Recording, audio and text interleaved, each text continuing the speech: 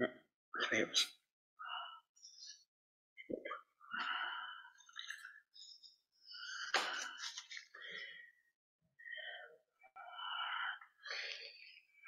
Hey, lovely.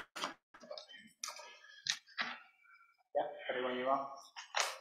Good evening, everybody, and welcome to the meeting, the events meeting on this date, the Monday, the 10th of January. So the first on the agenda is the welcome, which we've all done. Happy New Year to everybody. Apologies. So we've received apologies from Councillor Cornish, Councillor Mann and Councillor Lord. Thank you. Thank you very much. Declarations of interest. None. So the next one is minutes, to approve that the minutes are correct from the last meeting. Can I have a mover and a seconder, please? So, yeah, whichever way you want. So you're moving and you second them, thank you. See, this is good. Number 5, public forum. There are no members of the public present.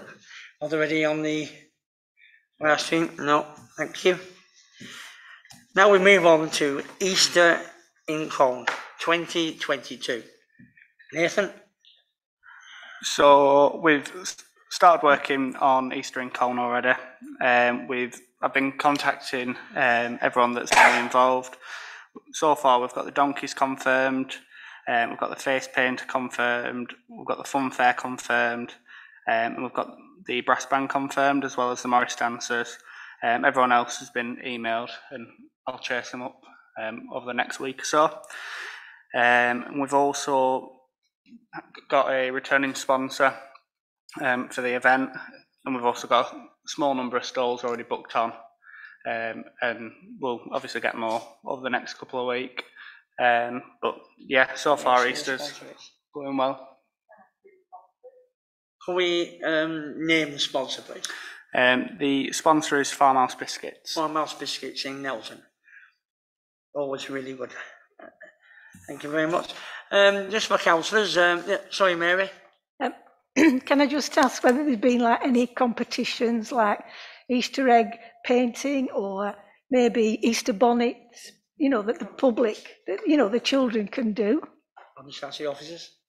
So on this one, we also do an egg hunt on that day, which I'm in the process of passing over to Nathan, and we do the school's egg competition as well. So we are writing to the schools. We have to wait for them to get back after Christmas to say, would you like to do it and how many eggs would you like? And they're always displayed in the library. So we're doing those as well.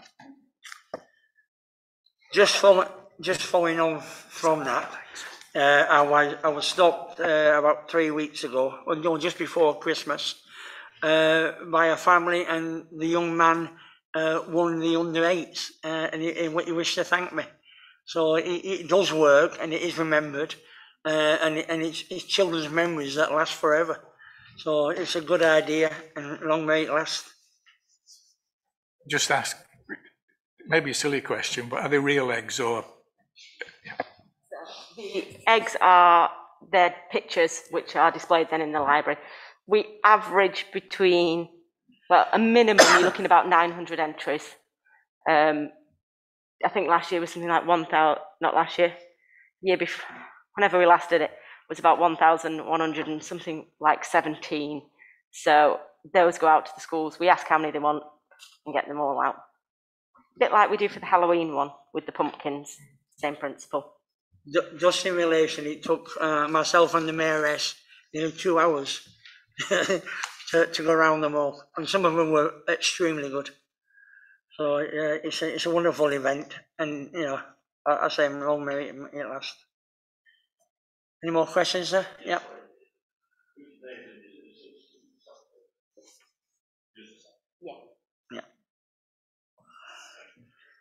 Okay, moving on to item 7, the Queen's Jubilee. I'll leave it to the officers. So with the Queen's Jubilee, so far we've got the donkeys confirmed, we've got the face paint confirmed, we've got the Morris dancing confirmed and the fun fair.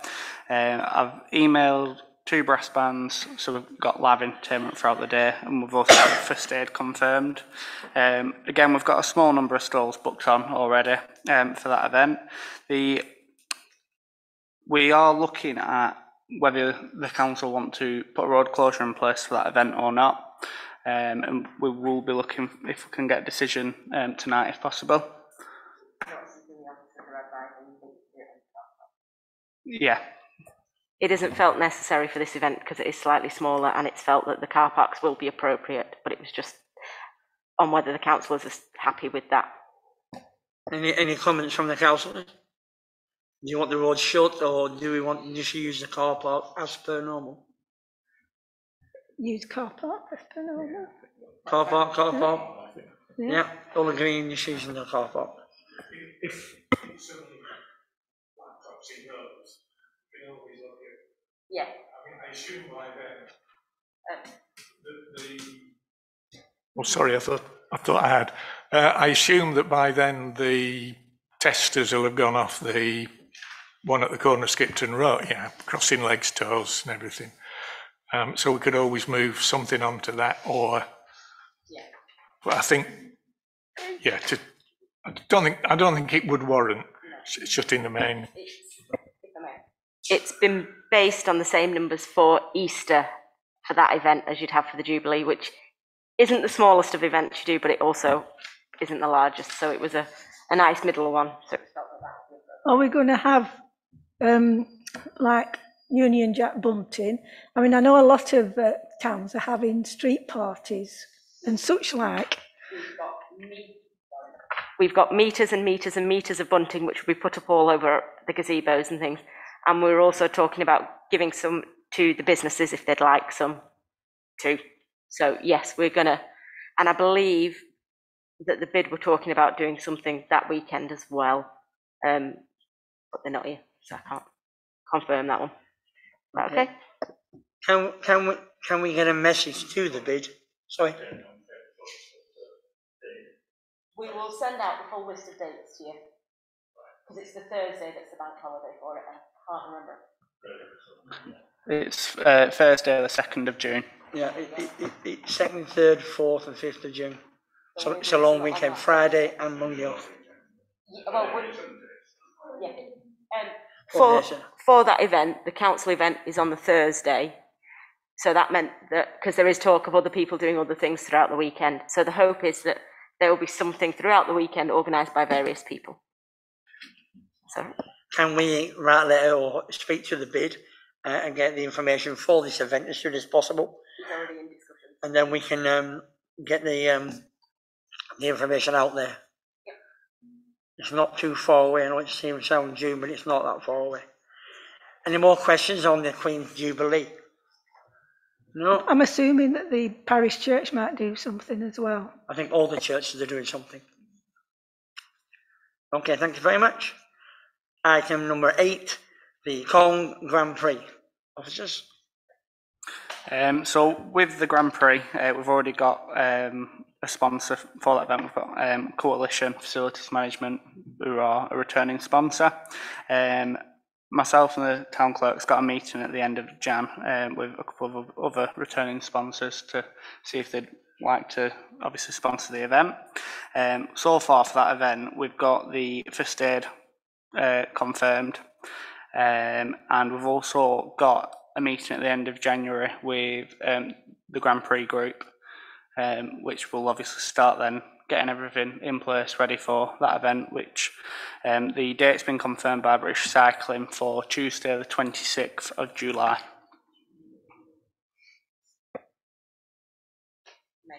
We request Tuesdays if possible because it's early closing, so it has less effect on town.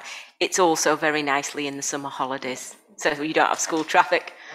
That's good, and I'm going only 3 days after. That's right, 3 days after. That's okay. So, any more questions on? Can I just say, I don't know what you're doing or how you're doing it, but getting sponsors to come back is a task in itself. So well done to the team for getting these sponsors back and getting them on board. Much appreciated from me as a person and me as a councillor. So well done, team. Any more questions on the Grand Prix? Just again, clarification. I assume the Grand Prix group is British Cycling and Cycling Northwest and... Yeah, so it's the British Cycling Rep, the Pendle Forest, not Pendle Forest, it's the ones who've always done it with us before. So they work as like liaising things. So to make sure that this is handed over smoothly, we're speaking before the end of this month as well. Oh, good. Any more questions from, sorry, Mary? We had Fort Vale was a big sponsor last time. Are we? We're not currently able to name any of these sponsors because nothing's confirmed. Okay. Are there any more questions about the Grand Prix?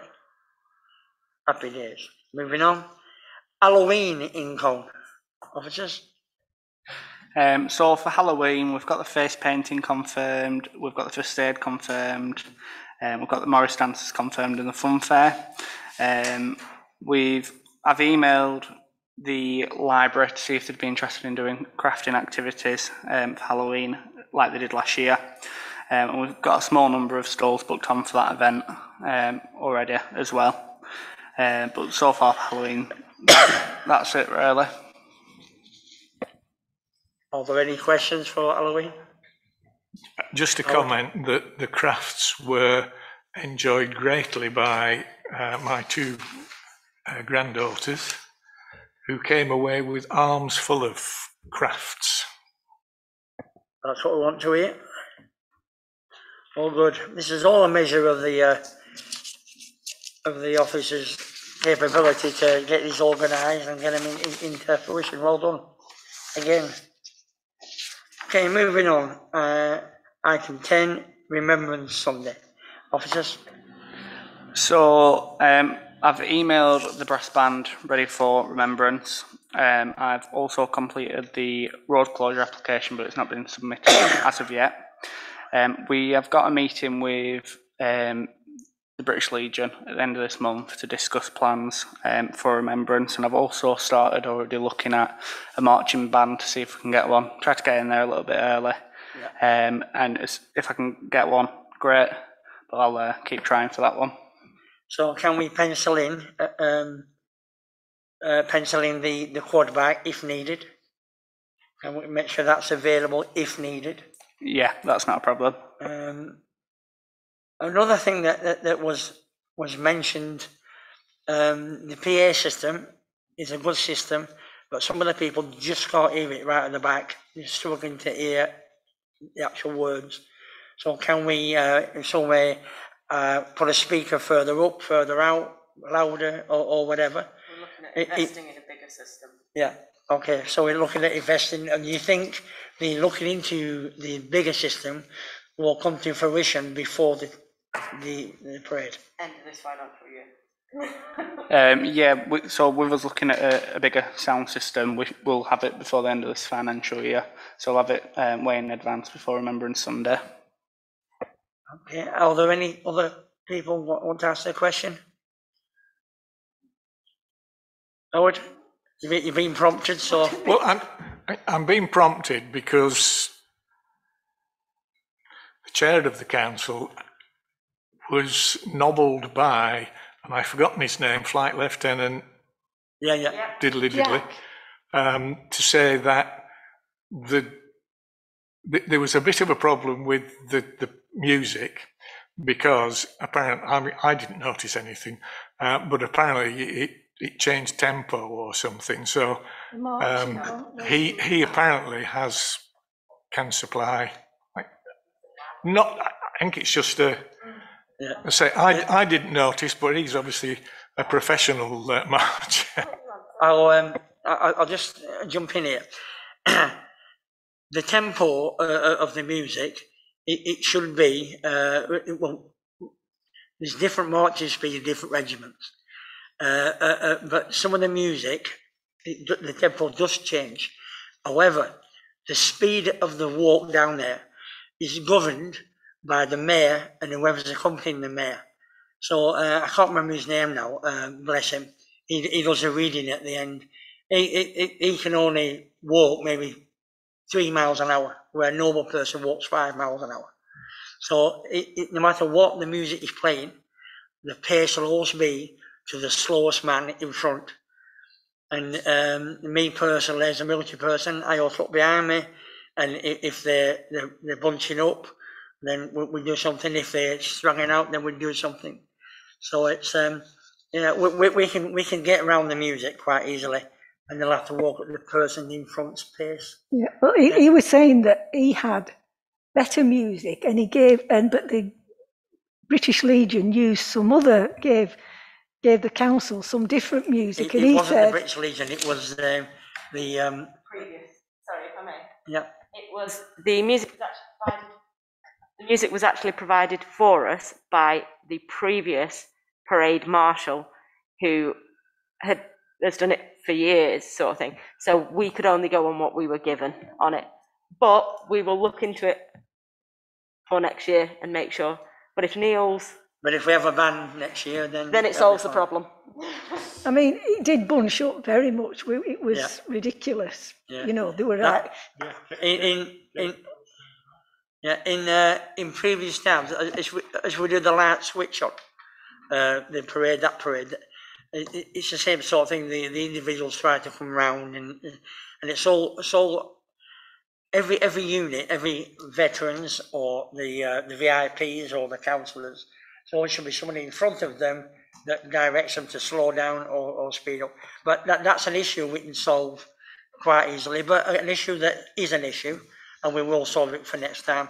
Thank you for bringing that up. and can I just mention that the vicar had to chop something out because we were going so slow, we didn't get down to the. Yeah. So what we will do nearer the time, we'll invite the parade marshal to come and sit here on the events committee and go through it with him, and ensure that he's done. That was his first time he's done it, and in my view, he did it really well. I was very nervous, only a young officer, but very well sought out and very well rehearsed. But these are only little small things, but we can get around them quite easily. It was him that brought it up, so Yeah. you know he was concerned that it wasn't just right. So I'm sure it'll be. Yeah, well, that was his first time, so I think next time he will overcompensate and we'll get down there 5 minutes too early. But that's all. Yes, sir. I'm sorry. Yeah. We were walking down together, weren't we, Mary? And we felt like we were getting crushed at one time. If they had a bit more space between the groups, but we managed.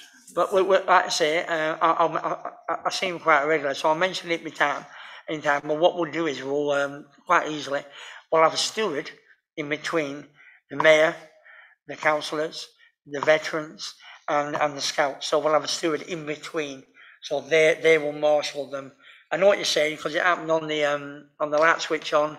The VIPs were being overtaken by so it's something we can solve, and it's been brought up. It is an issue, and we will sort it. Thanks again. Are there any more on the Remembrance Sunday? Happy days. We now move on to item 11, Christmas in Colne. Officers. So you've been presented with a report to consider the health and safety requirements for Christmas in Colne in regards to the road closure.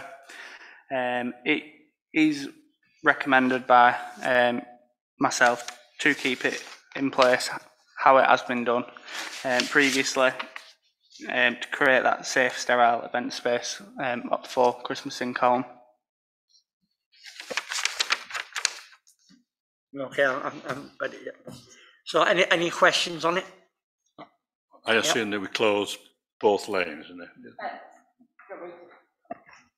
So there is 2 closures in place for this event. One is for the daytime, which is the top end of town from 8 AM till 10 PM. For the parade itself, it is done from 5 PM till 6 PM, and that is both carriages from the Crown up. So the proposal by officers is that is what the council apply for next year's event. Your new events officer has plans to bring in more live entertainment during the day, so that space can be used more and taken more advantage of. Obviously, this year, unfortunately, you had a little storm that slightly scuppered a few things. However, it's felt that we have tried closing this road later in the day and trying to stop traffic mid-flow at 2:30, 3 in the afternoon on a Saturday. I'll be honest, I had to do it and I was millimetres off getting run over. So it's something that it's been reviewed, it's been looked at by, in relation to our insurance, in relation to experience of the event, and that is the recommendations of his report. Okay. Chair, I can understand certain gripes from certain individuals, but I think it's the right thing to do, because it was even obvious on Remembrance Sunday that people were trying to, no, well, it may even have been the night time as well. Drivers were trying to bypass the road closure because they couldn't get out onto the bit of Albert Road they wanted to, or Church Street that they wanted to. So they were nipping down to another street and trying to come out. So I think trying to close the main bit while it's in traffic would be damn nigh impossible. But I think we shouldn't take this year as an example, because it was just, you know, if we'd have known what the weather was going to be like at 2 o'clock, things could have happened. But I mean, I know Naomi probably knows it better than some of the dancers, Morris dancers, came out because it was dry, and then it was wet, and then it was dry. So they did it under the canopy it's the thing we're up against is the weather, and we can't order that. We just got to live with it best we can. And I think the fact that Nathan and Gina took the decision to, and Eugene, to not put the market up was the right decision. It was pretty horrendous that yeah. It was. I got wet on at least 2 occasions. So Nathan, for this, has looked at previous events. He's obviously spoken to me as your previous event officer, and we've gone through it, and he's gone through all the risk assessments, and it is deemed that is the sensible, safer option. And we all want to believe that we'll have good weather. Well, I've done 3 prior to being here, and we've always been able to run that market. So 1 in 4, your likelihood is you won't have a storm, and therefore it's easier.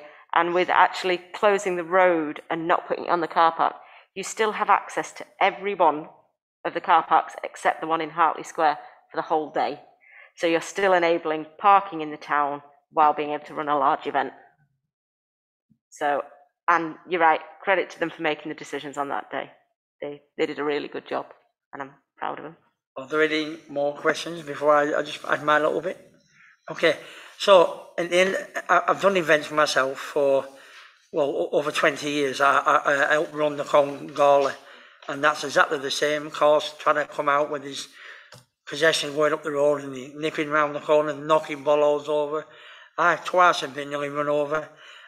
So it's just one of those things. Impatient people want to get somewhere. It's fully signed. Everybody knows it's happening, and they still try and go around it. So it's just one of them things that we have to deal with. Any serious accidents that will occur eventually, because it's a numbers game. Then obviously with the road being closed, they will be prosecuted for, you know, the full extent of the law. But other than that, we don't want anybody hurt. In reference to the market, it is the responsibility of the events manager to deem whether it's fit or unfit to put on. If the events manager at the time and date decides it is a no-go, then it is a no-go, and he has or she has the full backing of the council. So it was a right decision to not put it on. It did upset quite a lot of people, but I'd rather have 100 upset people than people being hit with a steel marquee. So, you know, so well done for your decision, and it was a right one. Thank you very much. Any more comments? In regards to closure, you will need a proposer and seconder and a vote on it. Okay, so can I have a proposal for the road closure? I'll move that we do the road closure as we did. As stated, yeah. Yeah. The one in the afternoon and then the hour 1 and 6:30. Can I have a seconder? Thank you. Proposer and a seconder. Thank you very much. Everybody wants, yeah, we're all happy with that. And one last thing, the extra provision of zinc baths and buckets was much better. Even though it's people, isn't it? There were one or two that... Well, no, not that. On the bucket, didn't... Yes, was. I mean, when you have a mass event, you just got to just adapt to everything and go with the flow. People are people. I say I've done events for 20 years, and if there isn't a problem in any event, then well, it's unheard of. There's always something. It's the way that it's handled and the way that it's put over that is the matter. Is the upper hand. We had 22 minutes to fill in because and well, you was there, weren't you? 22 minutes to fill in. And I know I'm good and I try to be funny, but 22 minutes is a lifetime. So I think next time we'll have a row of songs we can play if anything happens. So we'll do that. But it went well. Everybody agreed it went well. If we get the pantomime next time, then we need to ensure that they're going to be on stage for 30 minutes. I know. Well. Yeah, but it wasn't. So if we do Plan B, as in we have a bit more music or a bit of sing-along music, and I take it will you need my services on that night? We will, yeah, if you're available. Yeah, well, I'll make myself available. Once we know we can have a Plan B, then it won't look as long. Any more questions on the Christmas in Cole? Thank you very much. The update from the bid, and the bid's not here at this moment in time. Okay. Can we ensure that she's there or at the next meeting? Can I suggest perhaps we write? Sorry? Can I suggest that we write to them and say, look, we had this meeting. Yeah, we need some attendance. Yeah, but if we can just say, you know, it's important if you're not coming, at least you can give us an update. An update, yeah. I mean, I think we have to do it sensitively, not, well, you didn't come, so we... I actually agree, because some of these events, the bid will be helping on, so we need their input as well. So can we do that? Right. So that's the bid done. 13 items for future month's agenda. Has any of the councils any ideas? In relation to events. Yeah. Not just any agenda.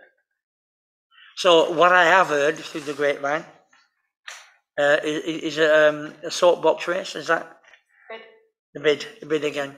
So this is what I mean. They want to put the soapbox race on this year, 2022. So we need to know when, what, where, how much, and that sort of thing. What help they need from us. So we need that information as soon as possible, and we need a date.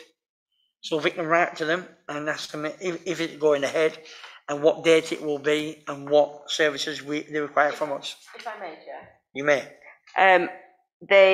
From what I remember from a meeting we had prior to Christmas, they are planning on going ahead. I'll be honest, I can't remember the date off the top of my head. It is something they're doing with a private group, nothing to do with the council. If they're doing it within the realms of Colne, we would like to. Well, if they're doing it within the realms of Colne, then we will need to know. Yes. We will either agree or disagree. If they're coming into the town, then we need to know exactly what. Yes, we're trying to. They were still finalising details. You were there, councillor, when we last met. They were still finalising details, and we have asked them. So we will ask sensitively, politely again if we can get all the full details, so we can report them back. I think that was why we'd put an update from the bid as a standing item. They'd requested it, so they could update committee. We need them here because it might end up that we both do something on the same day, and that's no good, is it at all? Us doing one and them doing one. We're getting each other's way, won't we? In fact, as chairman of this event tonight, I would formally like to request a meeting on the events meeting to show us the project that they're working on and the details of the route and that sort of thing, so we can have a look at it and help or whatever. But if something's happening that big in our town, the town council need to know about it and need to know all the ins and outs. I think Nathan needs to see the risk assessment and. Yeah, well, this is what I mean. That's why we need to see it. Thank you. That's a bit cleared up. So, any more items for future events? Okay. Are we doing any more markets in between? So at the last events committee meeting, we agreed to do a monthly market working alongside Colne Market, and that'll be the second Saturday of every month from April to September, which I've got a meeting this week with Colne Market manager to discuss further. He seems a quite nice fella and very helpful. Yeah, I do like him. He's a good lad. Are there any more questions? Nothing?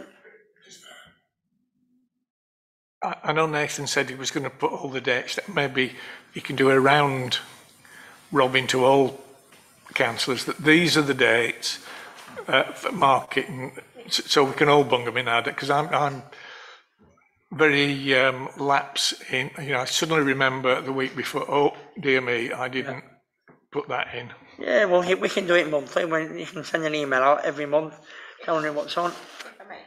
Yeah.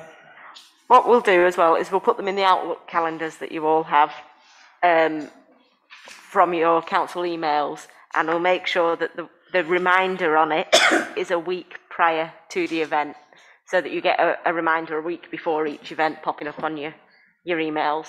Would that'd be wonderful. That'd be.